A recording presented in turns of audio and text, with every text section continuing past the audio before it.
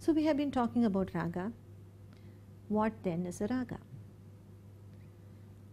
Raga, very briefly stated, is an abstract entity. It is an abstract entity, and it can be seen as providing a framework that sets the bounds for melody making. It both enables melody making, it also restrains it. So given a certain raga, say Ananda Bhairavi, some melodies are possible within it. It offers scope for certain melodies. Some other kinds of melodies are not possible within it. There are many ragas in Carnatic music today, hundreds of them in actual practice, and many more exist as possibilities. Now let us look at a fundamental question. How does one create a melody? How does one create a tune? Not everybody can, obviously. I mean, anybody can hum a little tune, but to create a melody which makes an impact on a whole population, that is not trivial. I recently learned that the melody of Beethoven's famous work, Ode to Joy. Now that melody, that melodic line was something, it's a very famous piece, and that melodic line apparently took him 20 years to perfect. He had been working on it for 20 years and it took that long for him to perfect. Now ragas are a source of melody, but melody of a very special kind. Now let us try to understand raga. A good point to start this exercise of trying to understand what a raga would be with what eminent musician T. Vishwanathan has to say about it. T. Vishwanathan belonged to a very respected family of musicians, a family of traditional musicians, and he taught at the Wesleyan University in Connecticut for many years. T. Vishwanathan has this to say about raga. A raga may be defined in simplest terms as a scale in which individual tones are treated with precise and unique ornamentation. Characteristic melodic phrases combine with traditional shapes and gestures or ornamentations, which is called gamaka, to give form to the raga, the swarupa to the raga. The familiar gestalt of these phrases is built up through a long history of many centuries and is the single most important musical resource available to an artist in grasping the raga and performing it. That was T. Vishwanathan on raga. Now there are a few key words here. The key words then are tones or swaras, ornamentation or gamakas, melodic phrases, raga swarupa, gestalt of phrases, and oral tradition. We will take up one by one each of these keywords and try to explore this. Now, before going on to the first keyword, it is important also to note what words are not used here. Now, raga is a word that is bandied about. It's very everybody has heard of it, and there are many things that it is translated into. Raga is sometimes called a tune. Raga is called a scale. Now, it is important to notice that in this definition, it is not equated with a scale. There is a scale that is associated with every raga, that is true, but a raga is not identical with a scale. There is much more to it. And it is not a tune, it is not a single line of melody, it is not a song. Raga exists as a possibility for creating many tunes, many melodies or many songs, and it is associated with a scale, but it is much more than a scale. Now let us take up the first of these keywords. It is swaras or tones. T. Vishwanathan has said that it is defined in simplest terms as a scale in which individual tones are treated with precise and unique ornamentation. So it is a scale with specific tones, specific swaras in it. Now swaras form the skeleton of a raga, as it were. The bare skeleton of a raga is provided by the swaras. And an important and a very fundamental feature of a raga is that it permits certain swaras, certain notes, and does not permit some other swaras. So equally it includes a set of swaras and excludes the others, and those swaras which are excluded are completely excluded. You cannot use any of the excluded swara just for effect here and there. That is not permitted in classical music.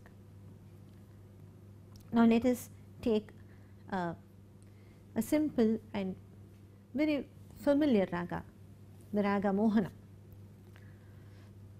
And it is a Mohanam has a scale that finds presence in other musical traditions of the world too. Chinese music notably has a great use for the scale, and the Mohanam is heavily used in other genres of Indian music such as film music and religious music. The corresponding raga to Mohanam in the Hindustani musical tradition is called Bhupadi or Deshkar. There are two ragas that correspond to Mohanam. Now Mohanam sounds something like this. Let me take my Adhara Shadja and I will show you.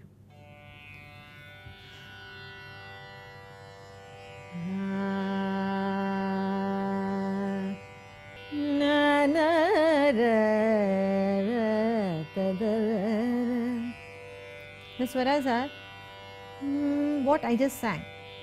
Pa da sa da pa ga ri sa ri da sa ri ga ga. And in this you have the scale laid out in front of you. The scale of Mohanam is sa ri ga pa dha sa sa dha pa ga ri sa. This is the bare skeleton of Mohanam. Now how do you flesh it out? Ga ga ga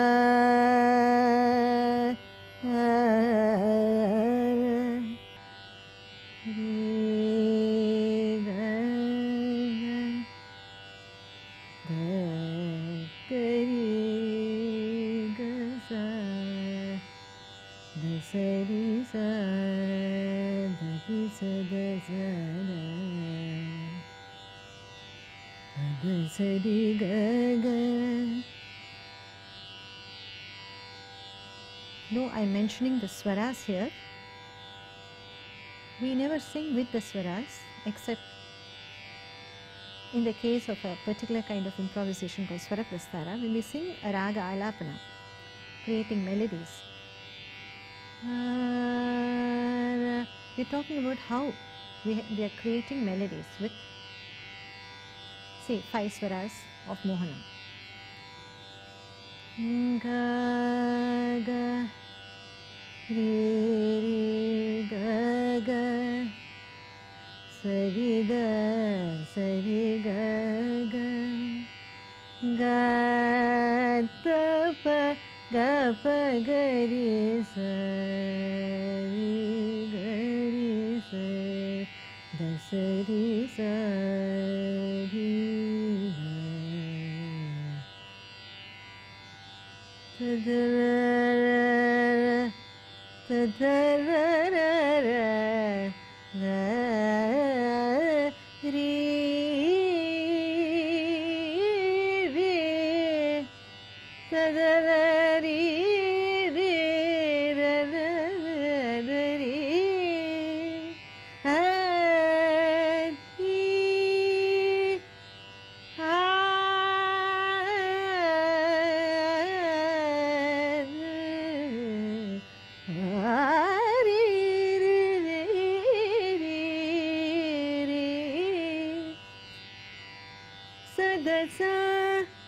Dasara pada pada sa dasari ri ri gari sada da gari sari ra sa pada ga pada sada pa ga da pa ga pa gari sa ri sa gari pa gari sa di sa ri gari sa da ri ta da da la na na da ri hari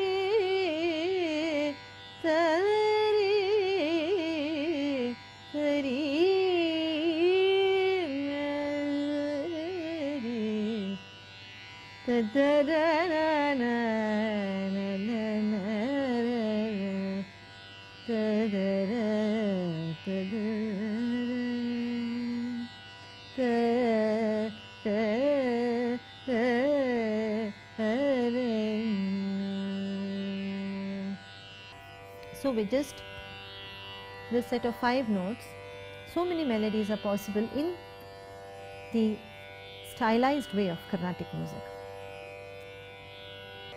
As I said, sa ri ga pa dha sa sa dha pa ga ri sa. These are the swaras. Now when you sing Mohanam, you cannot sing sa ri ga ma. Ma is a swara that does not occur in Mohanam. It cannot be used ever. Sa dha pa pa da sa ri. You can't say pa da sa ri. You can't sing that. Then you have destroyed the raga. Now these are very, what may be called, obvious swaras that cannot be included. There are even subtle movements that cannot be included. Now just to demonstrate how a single note can make a lot of difference.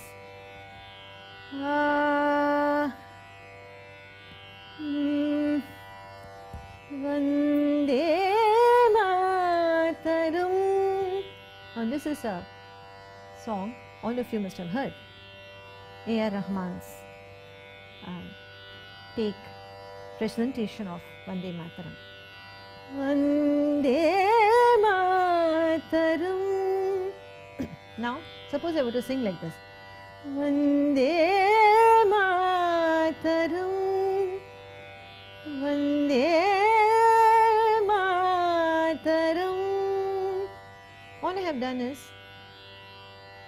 both times I will sing pa da sa ri ga. It's the same thing. But the second time what I did was pa da sa ri ga. The ga, I have used the other variant of ga, and it will create a completely different mood. This has a brightness to it, whereas it has a slight moroseness, a slight touch of pathos in it. So just one single note can make this difference. And ragas,